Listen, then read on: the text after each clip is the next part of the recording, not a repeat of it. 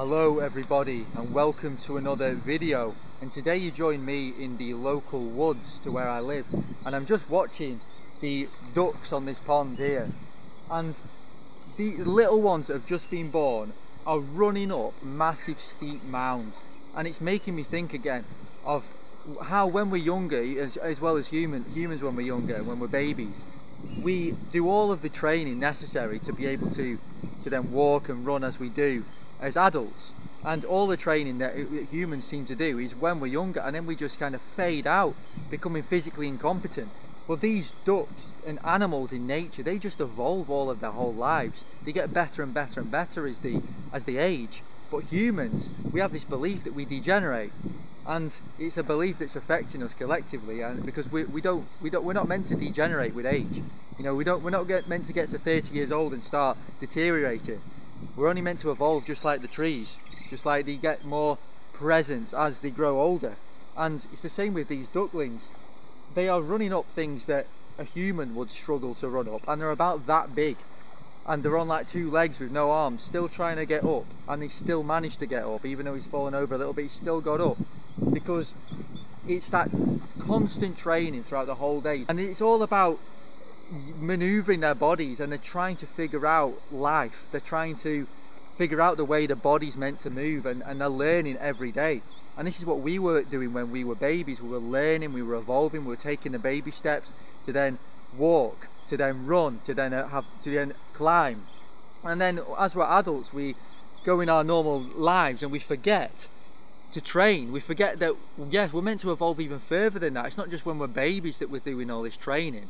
It's, yeah, we actually are meant to evolve even further. We don't just stop, we don't just degenerate. It's when we stop, that is when we start to degenerate.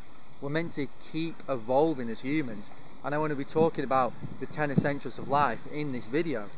So the first element of the 10 principles of life I want to talk about is nourishment, and nourishment through foods.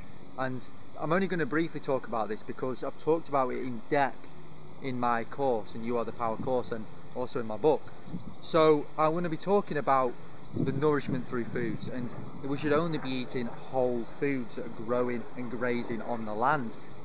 Specifically really organic local foods, grass-fed meats. There's a helicopter now disturbing my video, but anyway, I'll continue. So yes, organic vegetables, organic fruits, grass-fed produce. It's annoying, that one. Anyway, and in season local medicine that is growing around, like nettles, dandelions. These are the foods as humans we're meant to be consuming. Like, we have just again faded out of the knowledge that we're meant to be consuming from the land around us, and have done such a good job of conditioning society to go to the supermarket and buy all the crap that they put on the shelves, and yet we're scared to forage for our own food. And this is what the first principle of life is: it's nourishment through foods. So we should be, you know, eating grass-fed meat, raw milk, raw butter, vegetables, fruits, organic again, you know, homemade produce, homemade cakes even, all of this, as long as it's whole foods. What we should be staying away from is artificial foods, foods with E numbers, foods that are heavily packaged, foods that are heavily processed, foods that are not coming from the land and that are made in a laboratory, which is the majority of stuff on the shelves in the supermarkets. And that is where we need to be focused our attention, on nourishment through foods, whole foods. And then drinking spring water from springs if we can. And again, I've done videos on this. There is not many people know where the springs are. A lot of the original fountains that the old world used to get their water supply being now cut off. Even though they're still running, the access point's been cut off, but there's still springs around. If you may have to do a bit of travelling to find one, but we are meant to be drinking pure spring water, primary water, which is full of the mineral content that a water should be. It's living water. It's been flowing through the earth for thousands of years, picking up memory, picking up layers upon layers of crystal, and it's coming out as living pure water. And the tap water in the process, bottled water, is not even water compared. When it's ozonated, when it's pumped full of literally hundreds of chemicals in the tap water process, that's not water. That, you know, spring water is water, pure spring water that's come directly out of the spring and not being processed. The second principle of life is simply a good night's sleep, and sleep just recharges the entire body. When we sleep, we go into a state that is so pure, and it's not just sleep that recharges every cell in our being, it's that sleep, when we are in our subconscious state, it brings healing up to the surface because it brings things up that we're not aware of consciously. And this is why sleep is so important, because we're in that state where we're not fully conscious, more subconscious. But then in the daytime, we can work on letting these things go. Alongside sleep, the main benefits are charging every cell. When you're a little bit under the weather, just getting that few extra hours sleep makes the world of difference. And the other principles of life, there are movement. So we need to be moving our body in a way that feels aligned. Primal movement, you know, anything that feels right to you, walking, dancing, moving your body moves the energy around. If you stagnate, your body will stagnate. Like I talked about at the start of the video, this training is movement, movement is training, and this is the way we've gone wrong as humans, is because we've stopped playing, we've stopped moving. Just when's the last time you actually went for a run around and a play and a climb and all of these things that are training every ligament, every muscle, every tendon in the body to be looser, to be stronger, to evolve, and then to actually, if you want to train and get stronger, to progressively overload and to actually improve the way you train and improve every time you train. And that's where we've been missing, you know, as humans. And this is what nature still has. If you just watch the animals, watch the squirrels and the birds, how they move, how they manage to be the best version of themselves all of the time. And it's just a magical thing. Then we have grounding to the earth, to the Schumann resonance of the earth, which is grounding our electromagnetic bodies to the earth's electromagnetic body, to the Schumann resonance of about 7.83 hertz. But the resonance of the earth is constantly changing. And when we do that, we drop our nervous systems into the ground and we begin to regulate them. We begin to regulate our nervous systems. We begin to feel calmer, to feel more tranquil. We begin to connect to the land around us, to connect to the seasons, and to actually feel at one with nature. And this isn't just physical benefits, it's spiritual benefits. When we actually connect to nature and our bodies feel more attuned with the natural cycles of the earth. Next we have gazing at the sun when it comes up and when it sets. So as much as we can to be out in that light when it's sunrise and when it's sunset, because this attunes our body to what you call the circadian rhythm. So it's the rhythm of it's the natural rhythm of the sun, of the earth, and of the earth. And when we are connected to this, again, it's like grounded.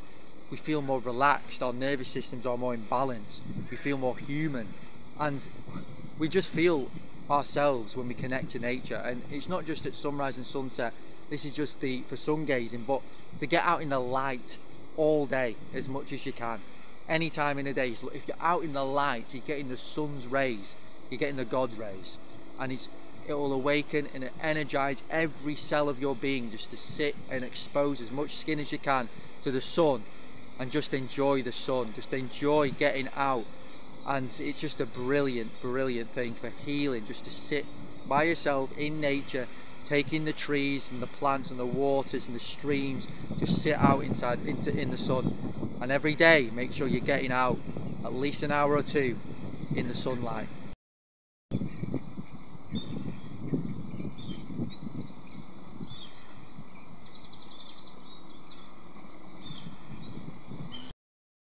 Then we have meditation and visualization. So allow time for yourself in the morning or at night, and just to sit by yourself and imagine what you want from life. Who are you? Ask yourself, who are you? I talk a lot more about this in my course in depth. You know, I have near enough three and a half hours of footage covering these subjects in depth in a deep healing course, You Are the Power, which is on my website www.jamescaginelli.com, which I'll link down below. But yeah, getting out and being by yourself and getting to know yourself on such a deep level, whilst imagining what life really is for you, what you want from life, what your values are, what your principles are. Having them deep sessions with yourself is so important when it comes to the essentials of life.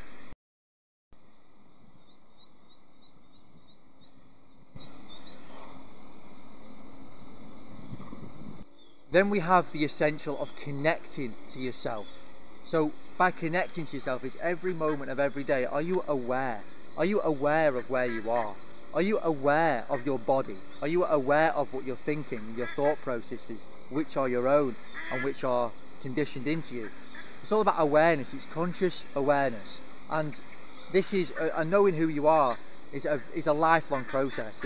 But getting to know yourself on a daily basis, deeper and deeper, and uncovering deeper and deeper layers of yourself, is why I believe we're here as humans, because we are meant to find more aspects of ourselves, and we are meant to know ourselves on such a great level that by the time we leave this realm, we'll be so much more evolved than when we came. And finally, we have connection to the divine, which is a belief in something greater than anything. It's also connected to you. So you can call it God, you can call it the Creator, you can call it anything you like, Mother Earth. It doesn't matter. This force is the same thing, and it's the force that runs in every breath, every tree, every soil, every cell in your being, every interaction, every moment. It's the divine. I call it the divine. It's the high magic that runs in everything. And to connect to this is what being truly alive feels like. And it feels different for everybody. But when you're truly alive, you understand, that you are part of the divine. And you are an expression, a unique soul, expressing the divine in your experience in this life. And once you operate at that type of consciousness, life begins to shift, life begins to change, and you begin to find more and more of the truth of life and the truth of yourself. And it's also so important to find a purpose, to find a reason for being alive. And a lot of the time, it's simply just being yourself. To being alive at every moment of every day, just actually acknowledging the gift of life. And this is what deep healing is all about. And like I've said, I talk in such detail about this in my course, and it is why I feel that all of these essentials will benefit everybody who wants to get to know themselves on a greater level.